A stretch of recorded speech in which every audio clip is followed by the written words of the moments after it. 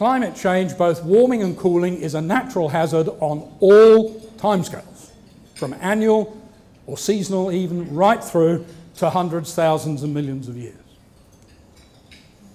Okay, so if natural climate change is the real problem, what is the government doing about it? Well, the government, of course, has a plan. It's called Plan A. And what Plan A says is stop global warming. Well, what are these guys doing? Who are they? Well, you can see what they're doing. I mean, here's the temperature curve, and it's obviously wrong because it's going down over the last 10 years. That's got to be wrong. So they're looking for the right temperature curve, and the guy in the middle finds it, and here it is. This is the famous hockey stick curve. Anyway, he's happy, he found it, and he was rewarded because he was given a Nobel Prize, and there he is celebrating his Nobel Prize. What was in it for him was a Nobel Prize, squillions of dollars, and power and influence. That's what the United Nations is all about. What about this gentleman, Prime Minister of New Zealand, and this lady, the Prime Minister of Australia? What was in it for them? And the answer is, money, taxes. $25 a tonne, $2,508 extra per family per year in new taxes. And in principle, there's nothing wrong with paying taxes provided we get a benefit. The key here is cost-benefit analysis. So what's the benefit? Well, Bob, you must be an idiot. Of course you know the benefit.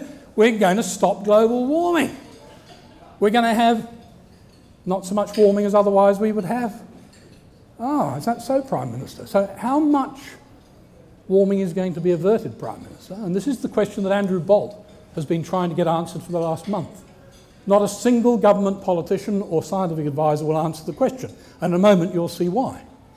But that's the question. How much warming will be averted? Well, those of you that know this number aren't going to be shocked. The rest of you are going to be flabbergasted. The answer is 0.001 degrees. 1,000th of 1 degree Celsius.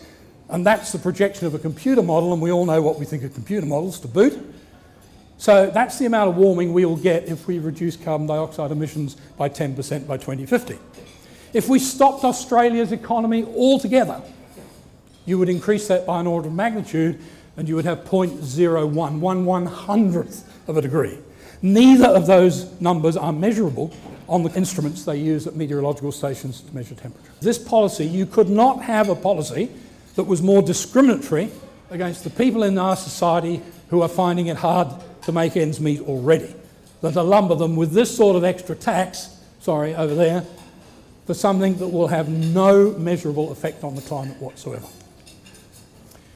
Believe it or not, in the EU, they estimate that if they do this by 2100, there'll be a cooling of 6/100th of a degree. Again, that's not discernible in any real practical terms.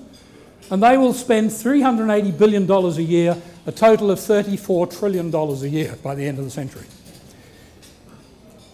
The definition of insane is out of the rational mind. Without being rude to anybody, but as a perfectly factual statement, these are insane policies. Okay, so that's the reality, and that's why I've tried so far in this talk to not make political remarks. I may have made a few jokes, but I've been sharing with you the science background. I'm going to finish with one political slide, but before we get to that, what should we do now? We're in a fix. We've got to stop this, but we can only stop it by having a reasonable, sensible alternative. Well, what this is all about is hazard. And New Zealand, as you know, has earthquakes. We've just had a classic example of that, and volcanic eruptions. And in New Zealand, they understand that in terms of major costs and major loss of life, the biggest risks are earthquakes and volcanic eruptions. Sure, they have storms, floods and bushfires, but on their scale of things, they're secondary risks. In Australia, it's exactly the other way around. Our big risks are bushfires, floods and storm damage, as we've seen in the last 2 or 3 years. Right, so the key thing that all of these have in common is that they are unpreventable and they're unpredictable. Exactly the same is true of climate change, and to a slightly lesser case, sea level rise. Okay, New Zealand is better than us at some things, like cricket. They got to the semi-finals of the World Cup, remember? It's also better than us at natural hazard, and they have a thing called GeoNet, which is charged with advising the government and the people on these hazards. In 5 out of the 9 hazards, of course earthquakes and volcanoes are in here, but storm, snowfall, landslides, flooding and droughts are all climate-related things. And they have a thing called GeoNet, which is a web page, and we're on the earthquake page, and you can go in and click on any one of these recent earthquakes and burrow down and get civil defence advice and the latest, most up-to-date information on how to deal with it. It would be the simplest thing in the world, it hasn't happened yet, for New Zealand to add another tab up here, earthquake, volcano, landslide, tsunamis, and the next tab could be long-term climate change. This is viewed as world best practice, and without joking, it is certainly something Australia should look at mimicking. We have the problem of overlapping responsibilities between state, federal and volunteer groups, and there's a lot of coordination and so on that could be done better in there under some sort of a federal thing like this. Okay, so let's finish by pretending we're Mr. Combe, or if you're a lady, Penny Wong, who was in the hot chair a year ago. Come on, scientists, it's a simple question. Is it going to be like the Little Ice Age in 10 years' time? I'll make this easy for you, only 10 years' time. Is it going to be like the Little Ice Age? Or is it going to be like the medieval warm period? The answer is nobody knows.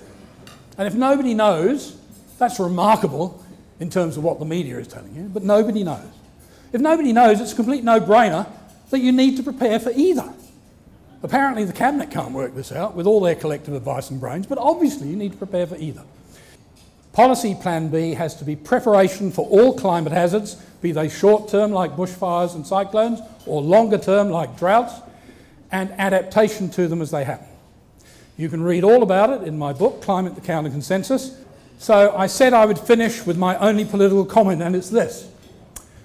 There will be no carbon, in other words, she means carbon dioxide tax, under the government I lead, says Julia Gillard.